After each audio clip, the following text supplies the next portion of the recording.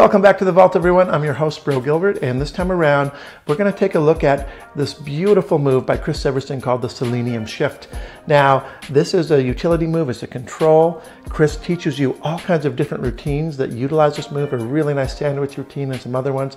But once you learn this move, it's like the pass and an Erdnase color change had a little beautiful baby, and you just want to take it home and hang out with it. So this is it. This is the Selenium shift by Chris Severson.